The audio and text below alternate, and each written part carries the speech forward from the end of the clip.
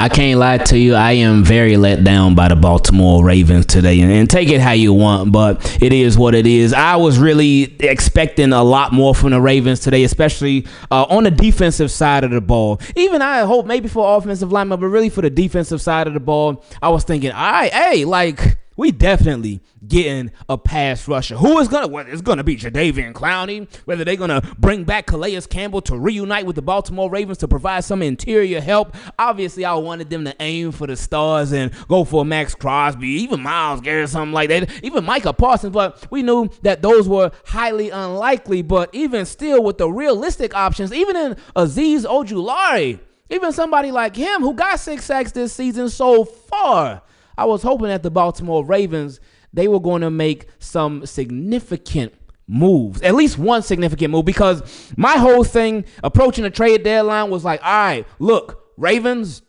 don't just get a guy to say, all right, we got somebody. There you go. No, you need to do something of significance.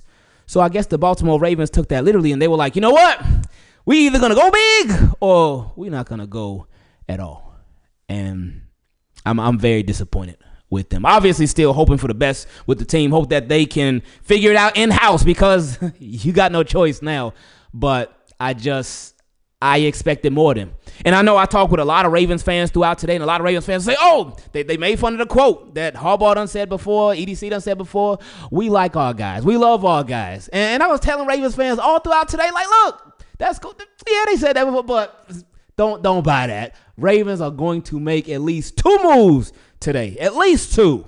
So I expected it to be for maybe 2 defensive linemen, like an edge rusher and an interior defensive lineman, maybe an edge rusher and a corner. I just really felt like they were definitely going to get an edge rusher because their pass rush has been abysmal. It's been all kinds of bad for the majority of the season. Early on this season, it was good, but then it quickly went south very, very fast.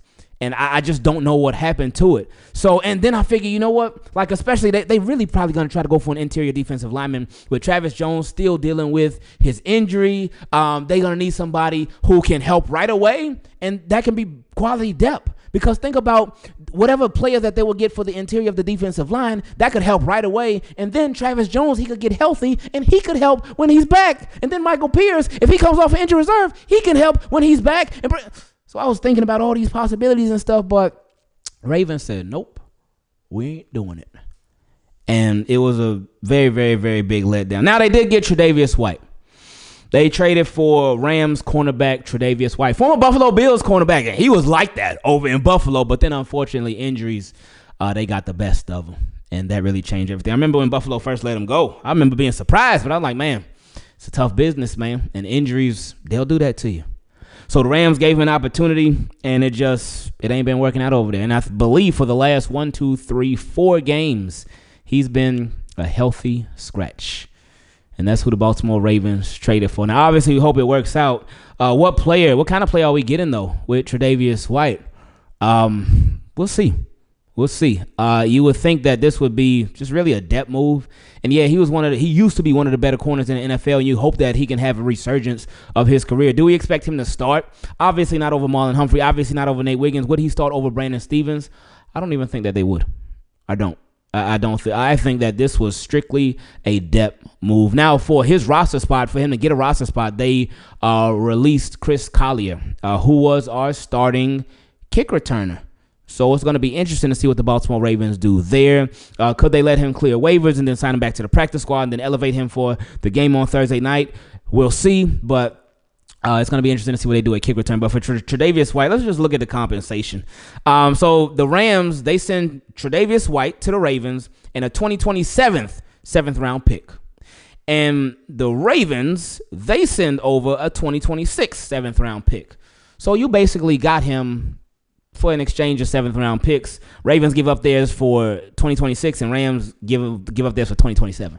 So basically, I don't want to say wash picks because you never know what a 7th-round pick could turn into, but basically for nothing.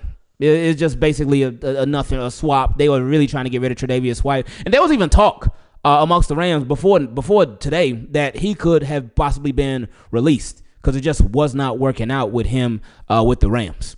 But obviously the Ravens were like, you know what, we'll take a shot on him. But what about the how much is he going to get paid? So this came from Brian McFarland, said Tre'Davious White has a $750,000 in salary and a $470,000 in per game roster bonuses left on his 1-year deal. So unless the Rams ate some salary, his cap number for the remainder of the season will be $1.2 million, assuming he plays in each of the final games. So, yeah, that's that. So yeah, he's not making much money. It doesn't have big salary cap implications or anything like that. But it was, I don't understand like what this is doing. And what makes this even worse? Well, I can't say even worse, but what makes it hurt even more? I guess it does make it even worse. It was said that the Ravens were interested in Marshon Lattimore, that they were actually in the mix for Marshon Lattimore from the Saints. Now, that would have been a move. I would have been like, okay, here we go, because, like, obviously teams have been going at Brandon Stephens like crazy. We all know that Brandon Stephens is super sticky in coverage. He's right there all the time, but just has struggled to make a play on the ball. So it's like, I was thinking, like, man, and it only lasted like 10 minutes, because right when they said the Ravens were interested in Marshon Lattimore, like 10 minutes later, they're like, oh, the Commanders got him. But before the Commanders traded for him, I was thinking, oh, man, if we got a Marshon Lattimore, like, who do you try to pick on then? Because Marlon Humphrey, he been doing his thing. You got Nate Wiggins. Maybe you could go at him, but then you would have Marshon Lattimore on the other side, and then you would have at safety. You could move Brandon Stephens back to safety. You could have Kyle Hamilton still doing his thing. Marcus Williams doing his thing. You could have Ardarius Washington. You could move him around. Brandon Stephens, you can move him around. And I was like, oh, man, I was thinking of all the possibilities. But that came and went like that, because Marshon Lattimore he went down the street about an hour away, but he did not go to the Baltimore Ravens. But then what made today even worse for me, and I'm sure for a lot of y'all too, Adam Schefter. He was talking to Dan Orlovsky in a group of them. I forget which show it's on, but Adam Schefter was on it. It was on ESPN. And they were like, they were talking about, the Ravens traded for Tre'Davious White. Okay, cool. And then Dan Orlovsky asked him straight up, okay, so that's cool, but are they trying to get a pass rusher? Are they in the market for a pass rusher? Are the Baltimore Ravens trying to get an edge rusher? Because that's been their biggest problem. They cannot get to quarterbacks. Their pass rush has been all kinds of bad. He ain't say all of that now, but he pretty much did. Adam Schefter said, no. They ain't even looking. They ain't even trying. They ain't even going for it. And I was thinking, wow. And even like what Adam Schefter said, it doesn't necessarily even it does matter. But if they would have tried and failed, I mean, hey, nothing happened, obviously. They ain't get nobody. So whether they tried or not, nothing happened. But it's just frustrating, man. It's frustrating because you look at this team. You look at this team this year, and you just see the potential. And they're a couple of plays away and a couple of players away. Now, of course, their team now is set in stone for the rest of the year. Obviously, there could be some injuries that happen. There could be some guys that get released. Like there was a safety from the Bills that requested his release today, and they're going to grant it to him. But so there's some players that could get released that the Ravens could be like, oh, hey, come to the Ravens. But their roster is pretty much set now because they ain't making. They could do a little thing here or there as far as picking up somebody, practice squad, but their roster for the most part is pretty much set. But when you look at their losses, they're lost to the Kansas City Chiefs, they're lost to the Raiders, they're lost to the Browns. My goodness, Ravens. But anyway, when you look at their losses, you can see that they're not getting blown out. They ain't getting dog walked by nobody. They ain't getting whooped up on by none of these teams. They just a couple plays away and a couple of players away from being even better than they already are right now. And that's why I figure, like, all right, Ravens, like, look, we ain't asking for the world. I mean, if you want to get the world to us, no problem. But we ain't asking for the world. We just want y'all to address what the biggest issue is right here, right now. And that's obviously pass rush. Pass rush in the secondary, because the defense has been a big problem. You can't get to no quarterbacks. You've been trying to blitz. You've been trying to bring pressure in so many different ways. It ain't been working. What do the Ravens do? Tre'Davious White. There you go. Okay. So we just got to hope that it ends up that they get it from their guys. Now, we ain't here to bash the Ravens, say, oh, they're a terrible organization, but we just wanted better. We wanted more for the Baltimore Ravens. We wanted more for Lamar Jackson, more for Derrick Henry, more for these guys that are showing like, hey, we out here, we really trying. And not to say that the rest of the team is not trying, because we know that they are.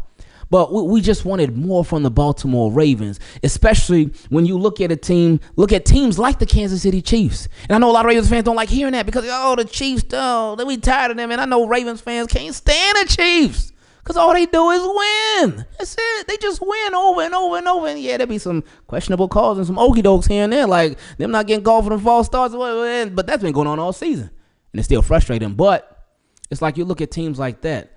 They were undefeated. They still went and got DeAndre Hopkins. They still went and got Josh Uche. They tried to trade for Cooper Kupp before they even got DeAndre Hopkins. They were even trying to trade for Marshawn Lattimore today. But then they end up getting out of it, and they was like, okay, no, never mind, we're done. But a team like that, you look at them, and you see they were undefeated, and they were still making moves, and they were still trying to make even more moves. They were undefeated, hadn't lost a single game, and were still looking for ways to get better. They coming off of 2 straight Super Bowls, and they still looking for ways to get better. We're coming off an AFC Championship game.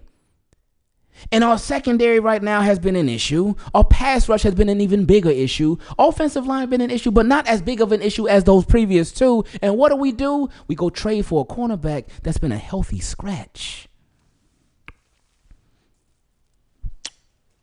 It was disappointing. Now, again, I ain't here to knock Tre'Davious White. He's in the NFL. I'm not. So he obviously got what it takes and more to be in the league. And we hope it works out.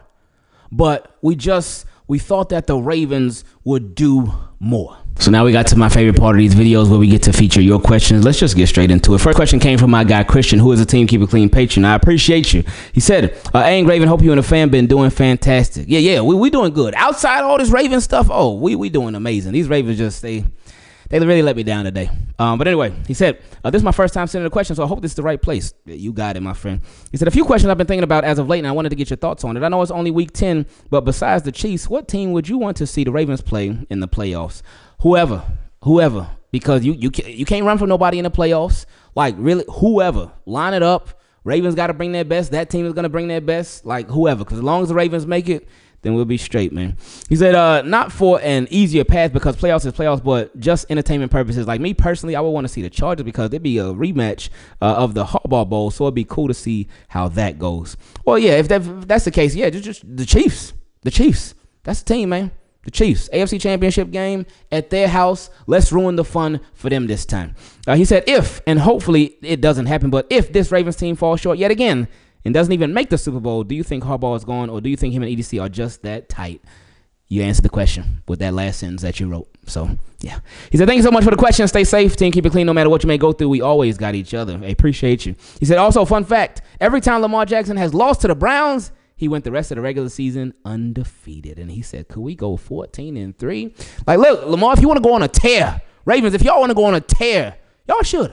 Y'all really should. And start with the Bengals this Thursday night. Pass rush. Next question came from my guy, Stephan. He said, what's good, fam? I got a quick question for you. I don't know if you noticed, but when I watch our squad, I see the pass rushers just bull rush. I don't see no hand movements at all, and I think that's one of our problems why we can't get to the quarterback. Tell me what you think. Hope the fam is doing well, and tell Mr. EDC, a.k.a. Every Dollar Counts, to go get Micah Parsons. Appreciate you, fam. Well, we saw how that went. But anyway, no, I'll be seeing him try to hit little spin moves here and there like a dog fairway. He'll do both.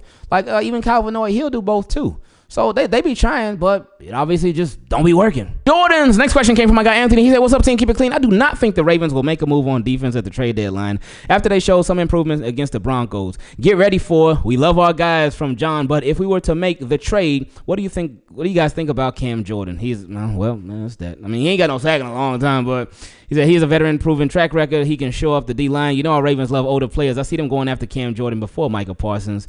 Well, they end up going after nobody. He said, thanks, and I hope all is well with you and the family. And like Marcus Williams getting mossed by a rookie QB, I'm out. Now, something that you said. He said, I do not think the Ravens will make a move on defense at the trade deadline. I mean, you were pretty much right. But he said after they showed some improvement against the Broncos. Now, context is everything. Yeah, they technically did show improvement against the Broncos, but you were also going against a rookie quarterback. you ain't going to be playing too many rookies for the rest of the season. I mean, are you even playing any? I don't believe so, but I would have to double check because we got the Steelers twice. We got the Eagles. We got the Giants. We got the Bengals. And I forgot who else we play. I know I'm missing somebody. But, yeah. Oh, we got to play the Browns again. So, yeah, I don't think you got any rookies on the schedule left. But I got to double check to see whatever game that I'm missing. Oh, and the Texans, too. You got the Texans game. Oh, and the Chargers. I think that's everybody. I'm pretty sure that's everybody.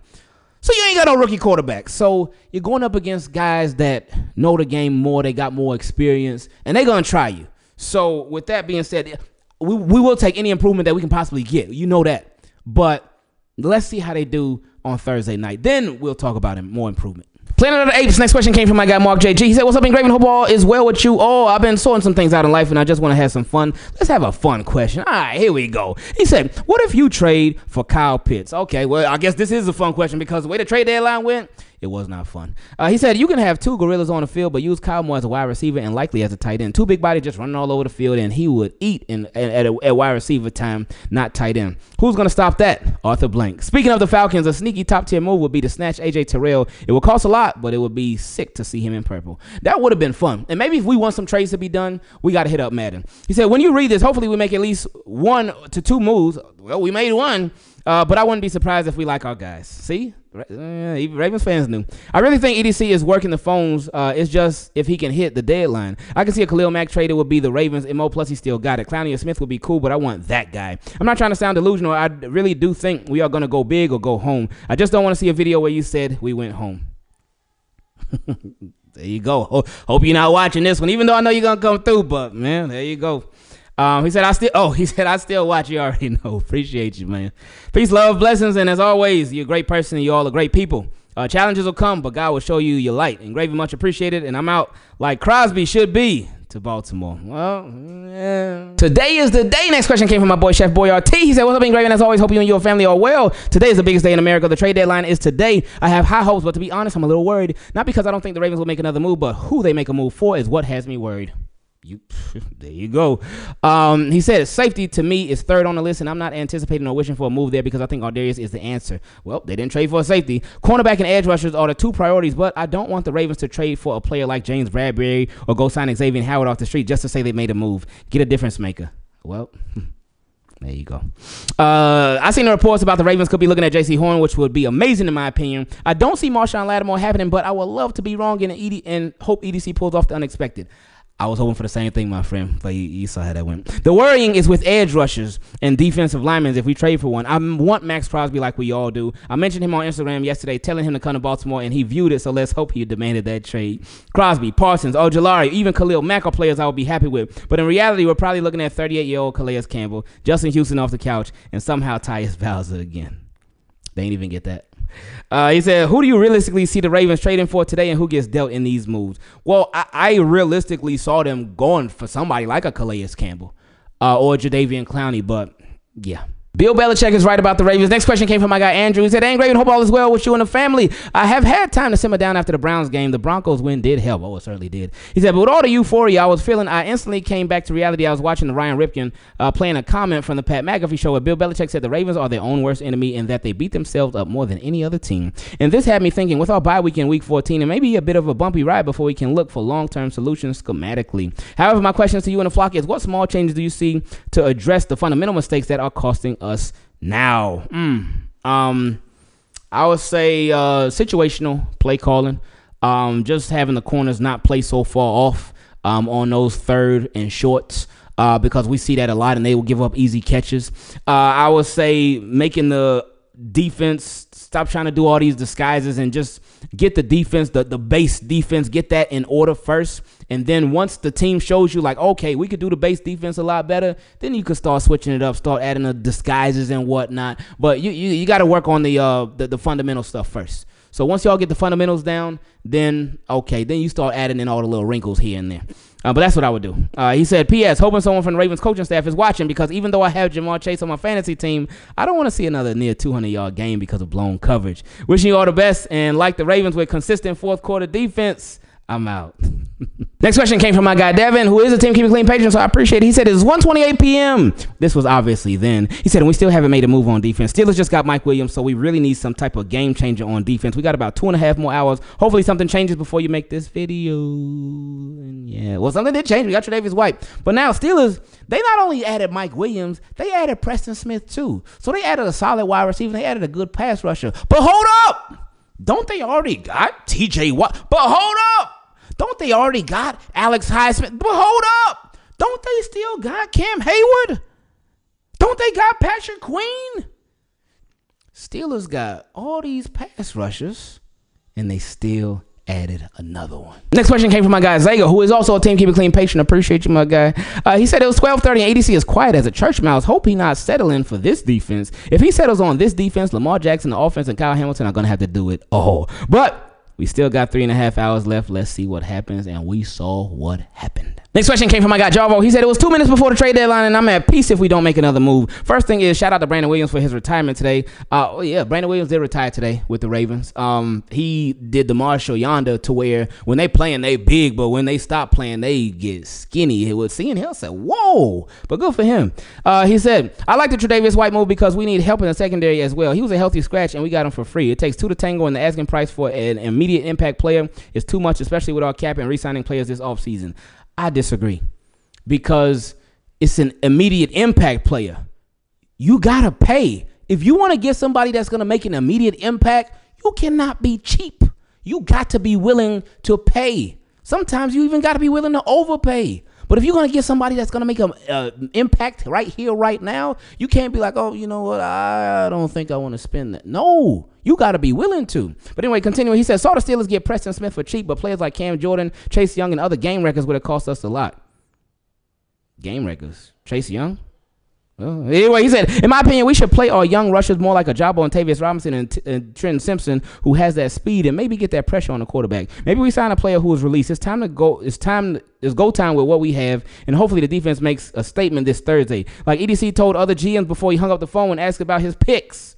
I'm out. And he said he also forgot to mention, but maybe we get Crosby next year because he's definitely going to ask out of the Raiders if they underperform again. Yeah, the Raiders are done. So, but I after this year, I can't count on them getting a Max Crosby. Next question came from my guy Keyonte, who is also a Team Keep It Clean patron, so I appreciate you. He said, we didn't need Tre'Davious White. I wanted him in free agency, but not to trade Cam Hayward, Chase Young, someone in EDC. I still trust him, but man, this was lackluster. Matabike needs some help.